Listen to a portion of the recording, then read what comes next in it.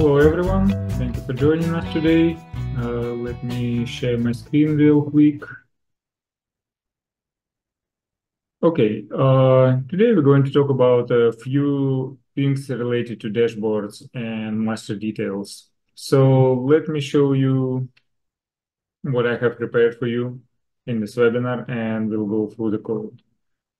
So all these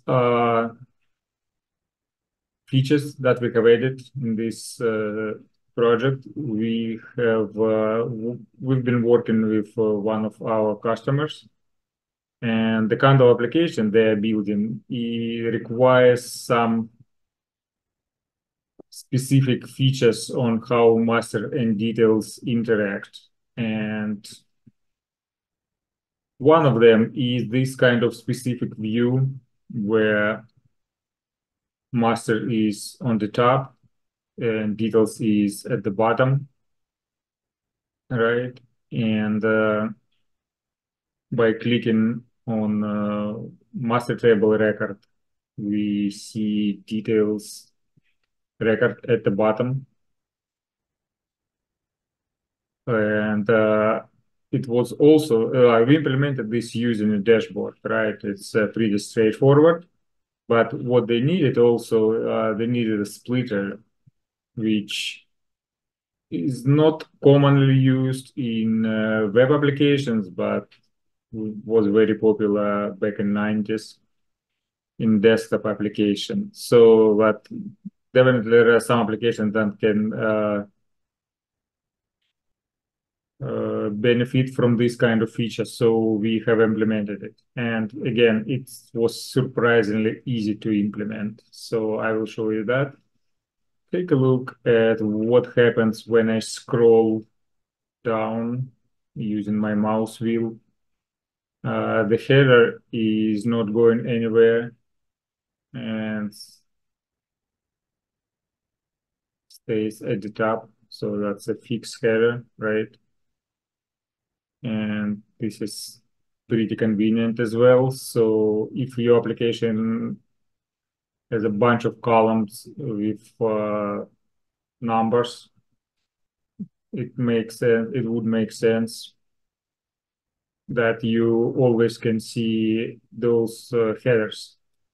And we do have this kind of feature in for regular grids, for regular list pages, but in the dashboards are different. So we had to add some CSS code that adds this kind of feature for the dashboard as well. And again, it was fairly easy to implement. And one other thing I wanted to show is also the same kind of application. So that's regular master details. And when I expand the details,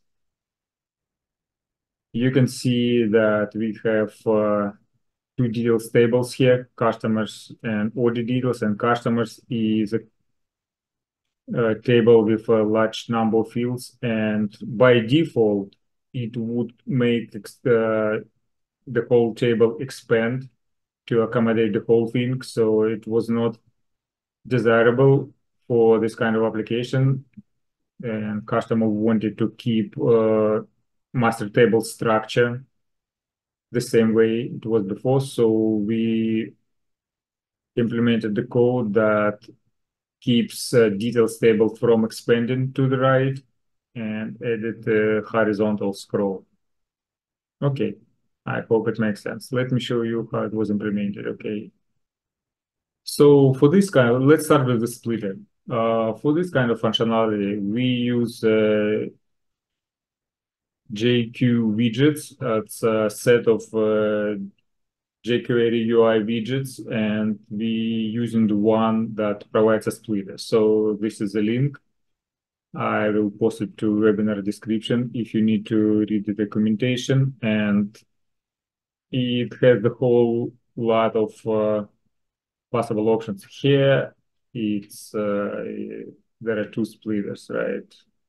So there's a left column and right column, and then inside of that there is another splitter. have it at the whole source. We don't need that. Let me just show you API reference. That's a lot. Just a lot. I'm just showing you. So if you need to do something that is slightly more, okay, horizontal splitter, just very simple view source. So basically, just one line of the code that does it. But again, let me show it to you how it's done in our application. So we need to copy 4 files. Yeah, these are files. We copy them to a source folder inside our project, 2 CSS files, 2 JavaScript files. And they will come with the sample project I will upload to DevClub. And so once we copy those to the source folder, we need to make sure we include in those files. So we go to our dashboard before display event, and we add the following code, right here. And it adds CSS files and JavaScript files. Nothing is interesting about this. And in JavaScript code, this is slightly more interesting, but also very, very simple. Okay, we perform some panel height calculations here, right? Based on what our window size is. And then we apply this JQX splitter code to table body tag. So the thing is, by default, this splitter takes as an argument or needs to be applied to something that to any sort of a container that has 2 elements. So it knows what it's working with. So inside our rfluid tbody tag, there will be 2 table rows. So we can take a look at the HTML.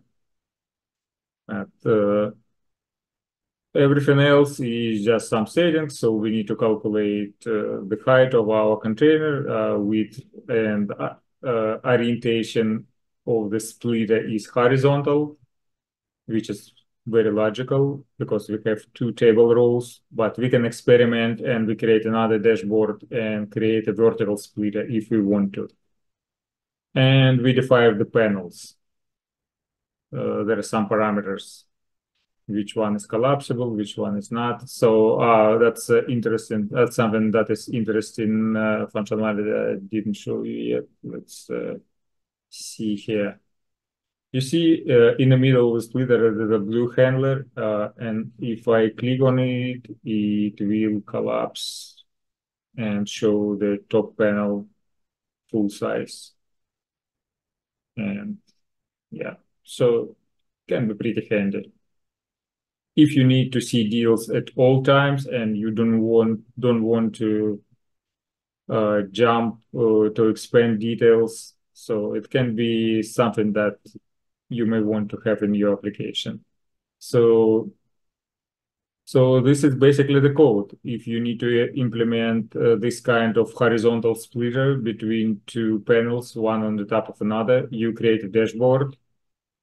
In your dashboard, you place 2 elements, orders as a grid, and the same orders as details. We also created master deals relationship between orders and as a parent and order deals and customers as a child. So this is our master table right here, and these are same table added as the details. So it's pretty easy, right? It's just a basic dashboard, master and details, and this kind of code just gets it going. That's pretty much it. There were a few other CSS tweaks, because if you just do this, it's not going to look as sleek as it looks right now. So we need to hide or remove or slightly modify some decoration of dashboard panels. And here is the CSS code right here. So we have hidden some of the elements that we didn't need to.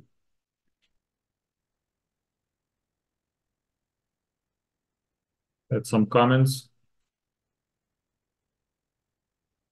Okay, that's it. And also the button, the color, we change the color of the button because since we removed the background color of the panel, we needed to make our button stand out, the add button.